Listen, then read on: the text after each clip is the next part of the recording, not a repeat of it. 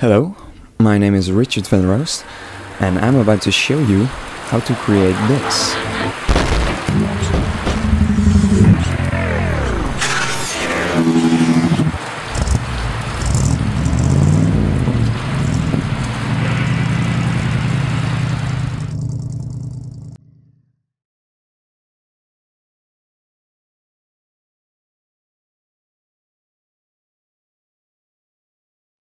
And maybe the best thing is, I'm only gonna use Blender.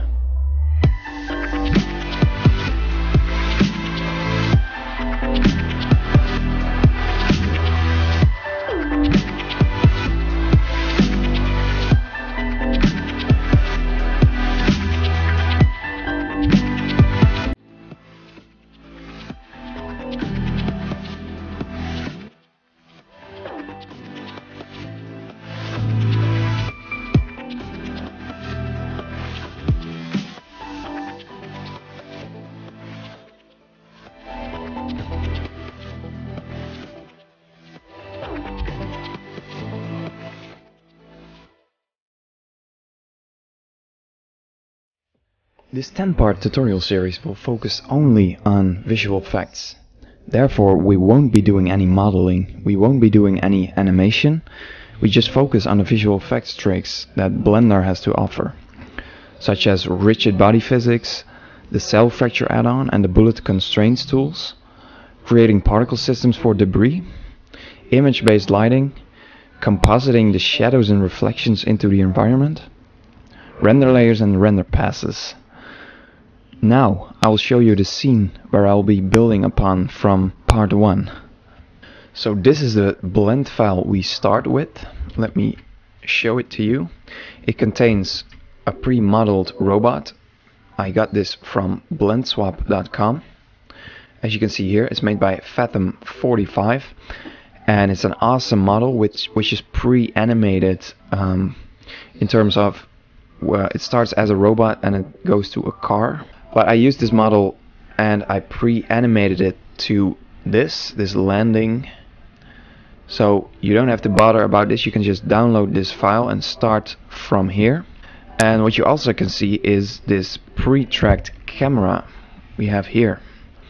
I'm not going to cover tracking in this tutorial because I got this from a website called blendedskies.com, and Blended Skies sells pre-tracked footage which is tracked in Blender. So when you buy footage, you get the footage itself and a blend file where the shot is tracked. So that's very useful to save time and to just test stuff. So I took this first shot. It looks kind of boring actually, but I wanted to use this shot because I want to show you guys how to composite reflections onto this ground. This is a wet ground because of the rain, and we can see here there's a lot of reflections from everything. So I wanted to show you guys how to do this because I got a lot of questions lately on how I did this in one of my other shots. So that's why I took this shot, and we also can see there's this little kid walking here and it's just playing in the rain. Some people thought it was a grown-up, and they were commenting about the size of the car that was way too big because they thought this was a grown-up. But no, this is just a kid, so the car is a pretty decent size, I think.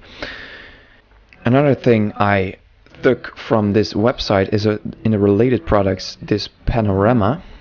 I'm going to use this to map it onto a sphere, and the sphere will be the light source of the shot. So it exactly matches the environment. It's not raining here though, so it's a little different, but still it's a really accurate way to use as a light source. So this is the panorama we are going to use, and you can just, when you download the project files of the tutorial, it will be included as well as the shot, of course.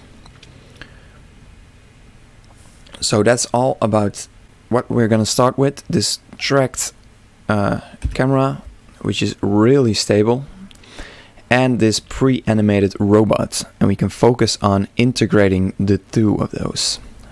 So I hope I see you guys in part 1.